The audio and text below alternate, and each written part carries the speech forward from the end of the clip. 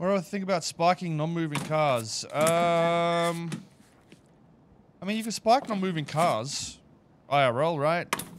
But only... So it only works if the car moves afterwards. So I don't think you can spike a car that technically isn't moving, even in NoPixel, because it has to be moving to run over the spikes, does it not? Otherwise, it just wouldn't work. So I'm not sure that's even really possible.